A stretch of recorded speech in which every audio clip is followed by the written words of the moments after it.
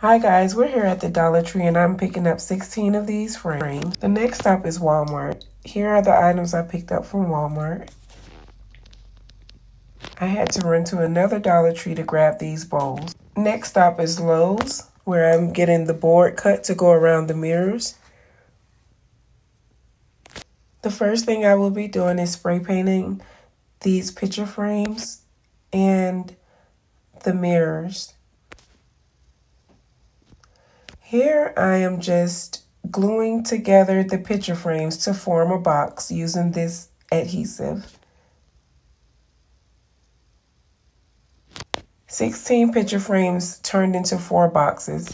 Here I am putting the strong adhesive glue and E6000 on the back of this board to put on the mirror. You're going to need 16 packs of the medium-sized bowls and you're going to need 4 of the large bowls. Here I'm just gluing the bowls together to double it to make it stronger, using the strong adhesive and E6000. Here's the finished look of the bowls. I cut out pieces of foam board to fit on the boxes. I will be using this reflective paper for the boards. These are the glass mirrors for the side of the boxes.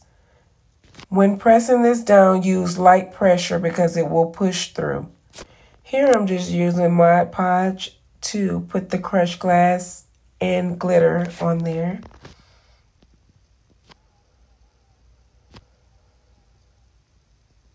I took these gem sheets and cut them into 12 pieces. And I placed the gem sheets around the mirrors on each side and around the foam board. Now I'm attaching the wood pieces to the side. These are the bigger bowls on the box. In the 4 boxes, I'm using this glue to attach the pieces. Here I'm just attaching the last piece. Look, it has to dry for 24 hours. And this is the final look. I hope you guys like it.